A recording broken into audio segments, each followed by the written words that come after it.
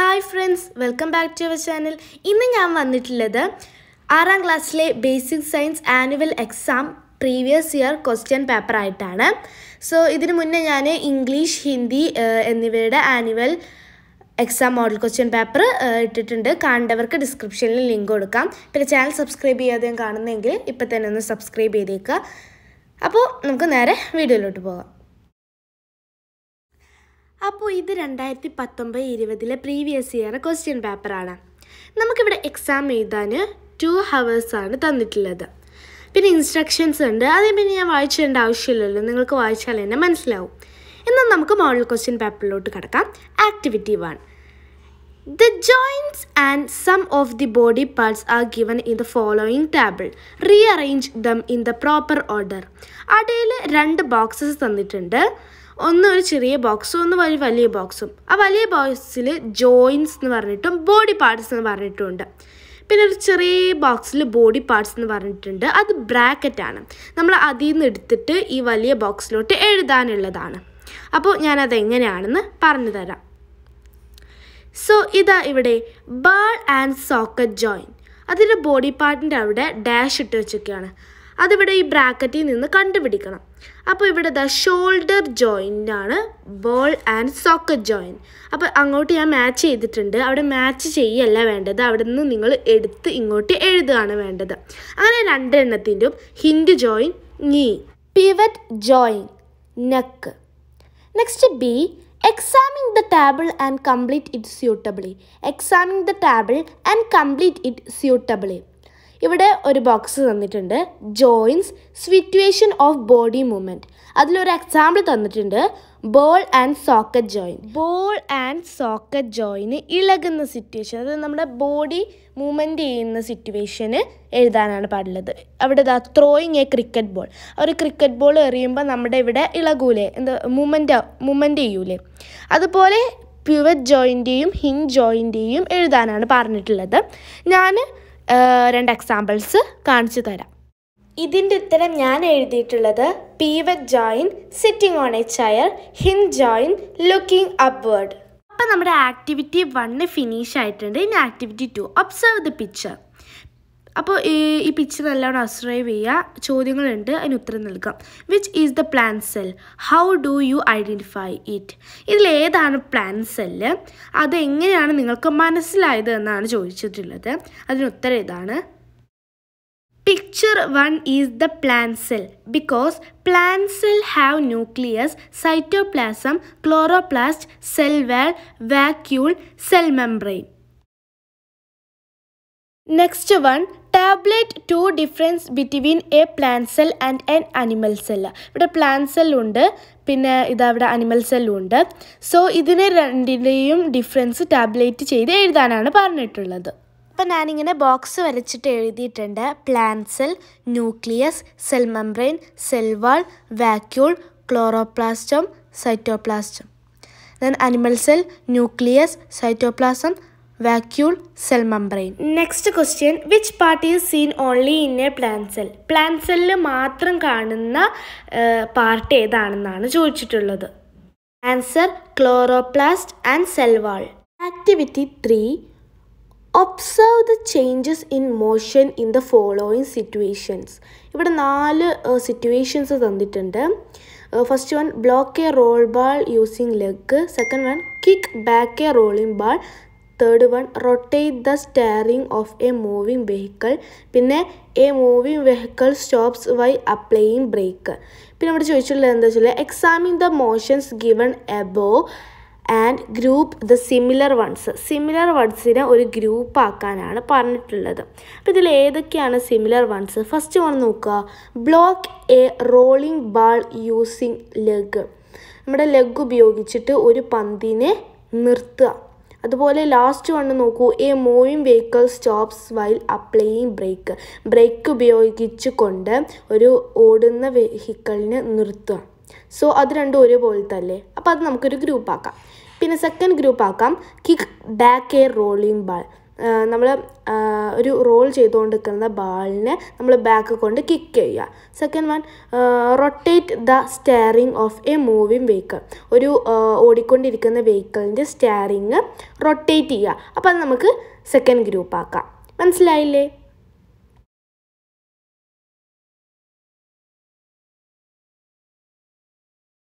Next question. What were the changes made in motion when force was applied in each group? Group 1, Group 2. ഇതിൻ്റെ ഉത്തരം നമുക്ക് നോക്കാം.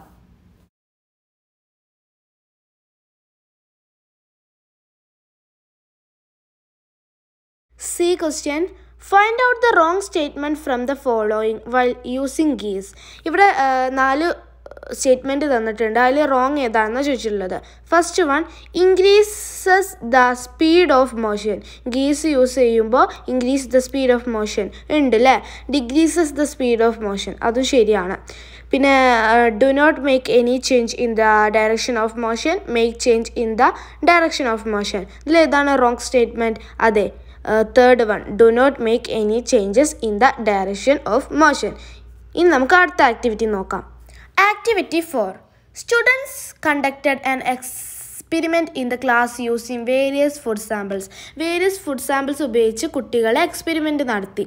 They poured a few drops of solution into potato and cabbage. അവർ കുറച്ച് solution പൊട്ടാറ്റോയിലോട്ടും ക്യാബേജിലോട്ടും drop ചെയ്തു. Potato turned to deep blue colour. Potato നല്ല deep blue കളറായി. Where as cabbage did not have any change in the colour. ക്യാബേജിന് കളറിന് ഒരു ചേഞ്ചും ഉണ്ടായിട്ടില്ല. പിന്നെ ഇവിടെ 3 questions ചോദിച്ചിട്ടുണ്ട്. Name the solution used in this experiment. ഈ എക്സ്പെരിമെൻറ്റിൽ യൂസ് ചെയ്തിട്ടുള്ള സൊല്യൂഷൻ ഏതാണെന്നാണ് ചോദിച്ചിട്ടുള്ളത്. ഇതിൽ എല്ലാത്തിൻ്റെയും ഉത്തരം നമ്മുടെ ടെക്സ്റ്റ് ബുക്കിൽ പേജ് നമ്പർ 59 ഇത് റീഡ് ചെയ്താൽ നമുക്ക് എല്ലാത്തിൻ്റെയും ഉത്തരം നമുക്ക് ഇതിൽ നിന്ന് തന്നെ കിട്ടും.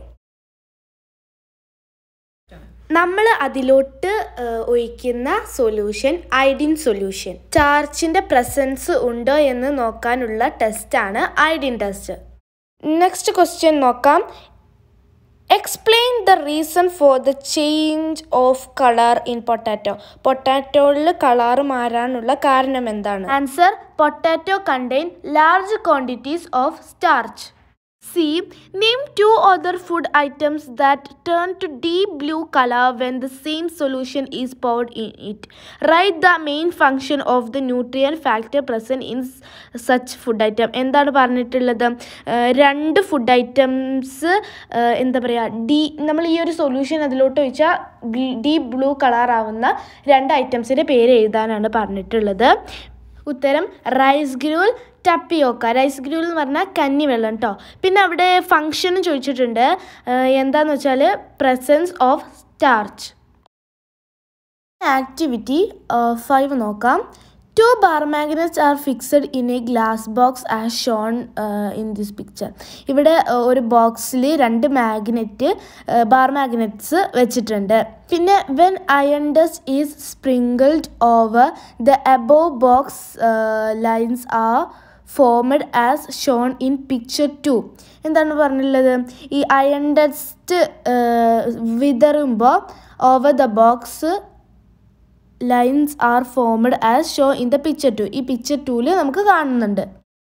When the experiment was repeated by changing the direction of one magnet in the box, it was seen as shown in the picture 3. എന്താണ് ഒരു മാഗ്നറ്റ് എന്താ പറയുക, ഡയറക്ഷൻ മാറി നിൽക്കുമ്പോൾ, ആ ബോക്സിൽ മാറി നിൽക്കുമ്പോൾ it was Sheen as shown in picture 2. ഈ പിക്ചർ 3 പോലെ ആയിരിക്കും. അപ്പോൾ ഇവിടെ ചോദിച്ചിട്ടുണ്ട് Y such various pattern of lines are formed.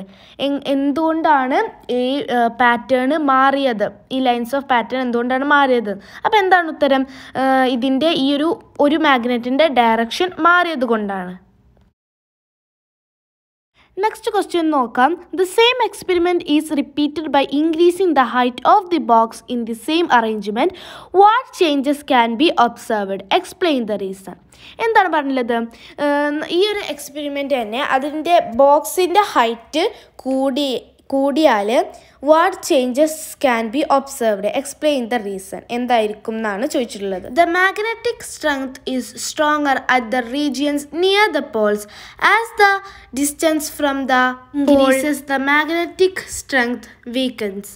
എന്താണ്, നമ്മൾ ഈ ഉയരം കൂടും തോറും ഈ മാഗ്നറ്റിക് പവർ കുറഞ്ഞുകൊണ്ടേയിരിക്കും. ഇതിൻ്റെ ആൻസർ പേജ് നമ്പർ 96 ഒരു ബോക്സിലുണ്ട് കേട്ടോ.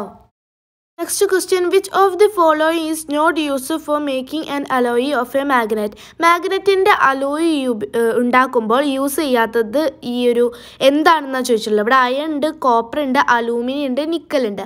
അയൺ യൂസ് ചെയ്യുന്നുണ്ട്, കോപ്പർ യൂസ് ചെയ്യാറുണ്ട്, അലൂമിനിയം യൂസ് ചെയ്യാറില്ല, നിക്കൽ യൂസ് ചെയ്യാറുണ്ട്. അപ്പോൾ ഉത്തരം activity 6. While playing, a child got injured on his hand and felt severe pain. Everybody suspected that the child may have bone fracture. എന്താണ്, ഒരു കുട്ടി കളിക്കുന്നതിനിടയിൽ ആ കുട്ടിയുടെ ഹാൻഡ് ഇഞ്ചേർഡായി. ആ കുട്ടിക്ക് നല്ലവണ്ണം വേദന ഉണ്ടായിരുന്നു. എല്ലാവരും വിചാരിച്ചു ആ കുട്ടിക്ക് ബോൺ ഫ്രാക്ചർ ആണെന്ന്. അപ്പോൾ ഇവിടെ 3 ചോദ്യങ്ങൾ ചോദിച്ചിട്ടുണ്ട്.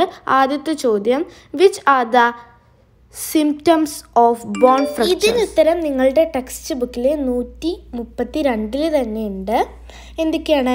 Pain in the injured part, difficulty in moving the injured part, swelling of the affected part, A slight bending at the site of injury, structural change with respect to a similar bone. Next question, write any 2 first aid to be given for bone fracture. Bone fracture ഉണ്ടായാൽ നൽകാവുന്ന 2 first എയ്ഡുകളാണ് ചോദിച്ചിട്ടുള്ളത്. അപ്പോൾ നമുക്ക് ഉത്തരം നോക്കാം. Tying the broken part using A splint helps to block the movement. Second one, immobilise the injured area. Name the arrangement for blocking the movement of a fractured body part. എന്താണ് ഉത്തരം? Simple അല്ലേ? ഉത്തരം splint. ഇന്നത്തെ video ഇത്രയേ ഉള്ളൂ. എല്ലാവർക്കും ഇഷ്ടപ്പെട്ടു എന്ന് വിചാരിക്കുന്നു. ഇതിൽ 6 ആക്ടിവിറ്റീസ് ആണ് ഞാൻ ഉൾപ്പെടുത്തിയിട്ടുള്ളത്. ടോട്ടൽ 10 ആക്ടിവിറ്റീസ് ഉണ്ട്. ബാക്കി വേണമെങ്കിൽ എല്ലാവരും ഒന്ന് കമൻറ്റ് ചെയ്യുക. അപ്പോൾ അടുത്ത വീഡിയോ വരുന്നവരെ എല്ലാവർക്കും ബൈ ബൈ.